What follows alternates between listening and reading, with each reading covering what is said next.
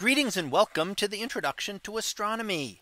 One of the things that I like to do in each of my introductory astronomy classes is to begin the class with the astronomy picture of the day from the NASA website, that is apod.nasa.gov/apod. And today's picture for July 11th of 2023. Well, it is titled Sunspots on an Active Sun. So what do we see here?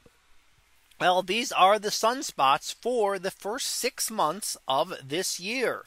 Now there's duplicates here. Note that you're tracking the sunspots across. So as you look from right to left, you will see the same patterns appear again and again. And that is as the sunspots slowly moved across the face of the sun. So you can see that individual pattern here. However, we've also are seeing far more sunspots than typical. So that means we are approaching a maximum. And in fact, our maximum is scheduled to occur in 2025. The sunspots come and go with about an 11-year cycle.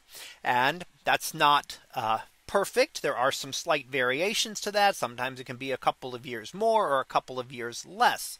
But it's pretty much averages out to about every 11 years we reach a peak in the solar activity. And here we can see the sunspots here. And in fact, last month we had more sunspots in that month than we had during our previous cycle. So in the entire cycle, even at its peak, we saw more sunspots just this last month than in any month at the peak of the previous cycle. Now that's also true. Each peak is different. So sometimes the peak of a cycle is very low with not too many sunspots. Other times it is extremely high. So there is a lot of variation here with the sunspots. Now, when we look at the sunspots, we see that they occur in certain regions around the sun. We don't see them very close to the poles, and we don't see them close to the equator. However, as the cycle begins and we approach maximum, the sunspots will be further away from the equator.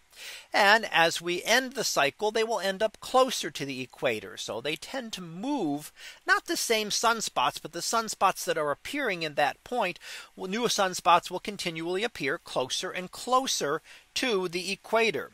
Never actually getting there. You don't really get sunspots at the equator, and you don't get them much further north than what we're seeing here. So they tend to be confined to the middle portions of the sun. What is a sunspot? Well, sunspots are actually regions on the sun that are slightly cooler than the surrounding area. Surface temperature of our sun is about 5,800 Kelvin. The sunspots are maybe a couple thousand degrees cooler than that. So they're really still very hot, thousands of degrees, but they are cooler than the surrounding area and therefore look a little bit darker. They are caused when the sun's magnetic field breaks through, and concentrated magnetic fields then inhibit the flow of energy, cooling off these specific regions.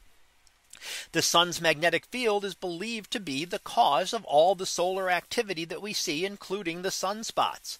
And as it tangles up more and more because of the sun's rotation, eventually it kind of snaps, and then the whole cycle starts over again with the magnetic field flipping, and north magnetic pole becomes south and south becomes north. That also happens on Earth, but happens much more regularly on the sun.